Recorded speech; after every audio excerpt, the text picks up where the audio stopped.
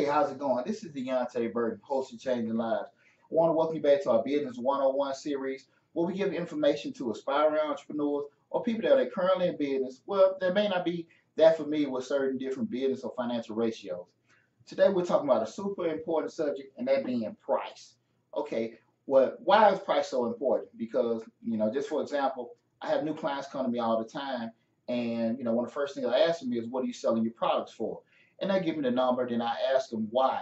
And they'll tell me maybe the actual company or the bigger company in the market, they sell their products for a certain point, so they want to be a little bit lower.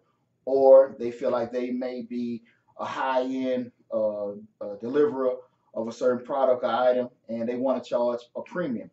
So, but there is no kind of quantitative or analytical work that went into deriving at the price, because price is very important, because we want to make sure we're selling our products at a number that we can cover our costs to keep in operation, and most importantly, make a profit.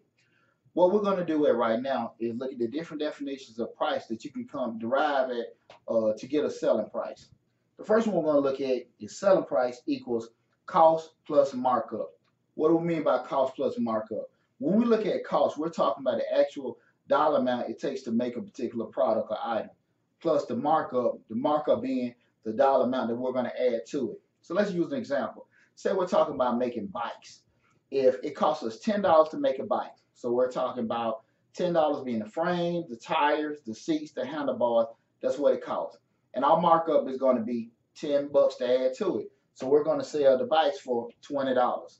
So when we look at it in terms of from a markup standpoint, we just added $10 to it, to that cost, give us $20. The next example, looking at it, when we do a percentage increase or decrease on the selling price. So we're looking at our previous example where we were selling them for $20, we're just going to say that we're going to increase by 5% or decrease by 5% off that $20 to get our new price. Examples where you may use that is where you may have an increase in a cost. An example may be unemployment have went up maybe 1% or 2%, and you want to just bring your prices up in relation to it. Not unemployment, I'm talking about the minimum wage, rather. I apologize. The minimum wage, rather, has increased, and you just want to kind of bring up your selling price in relation to it. And so if the minimum wage went up 1 or 2%, you say, hey, look, let me bring my selling price up 1 or 2% in relation to it. And that's why we did it. Example where you may do a price decrease. Say if a local factory or mill is one of your major main customers of your product. Say if you work in a restaurant or something like that, and they laid a lot of people off, you may do a percentage decrease on some of your prices to kind of help in relation to people having lower wage or lower income coming in. So those are two examples in terms of the price increase or decrease. The other example is when you come into price, you can look at a percentage increase or decrease off the cost, the amount that it takes you to make one unit. Same situation where you may have different reasons why you derived that, reason why you may increase it in relation to the cost. Say you got a new vendor in, we're looking at an example for the bicycles, the seats, the price of the seats may increase.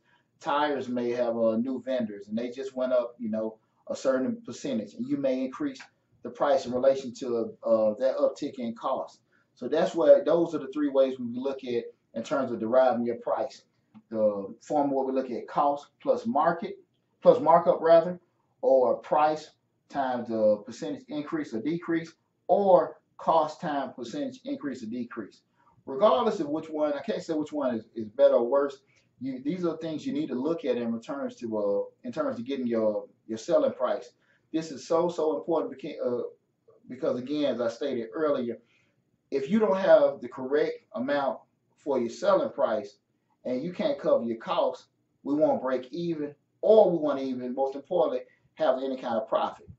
To get more information, just like this, I want you guys, well, again, I hope this helped you, but to get more information and go in depth about it, make sure you reach out to us at Majestic Business Services. That's my business service firm. You can reach us on the web at www.majesticbiz.com. Again, that's www.majesticbiz.com. We do front end, during, or back end analysis all the time with our consultants, giving out information like this. You can book an appointment. We can do an appointment in person. We can do it over the phone, or we can do it virtually, whichever way is comfortable for you. But make sure you go to the website and book an appointment if you want to get more in-depth information with this. And also, the very important, keep tuning in to Change Your Lives, hosted by yours truly, Deonte Burden. Make sure you subscribe to the channel, hit that bell, share all the information, leave comments, and as we continue to put good information out just like this. I look forward to hearing from you guys. Take care.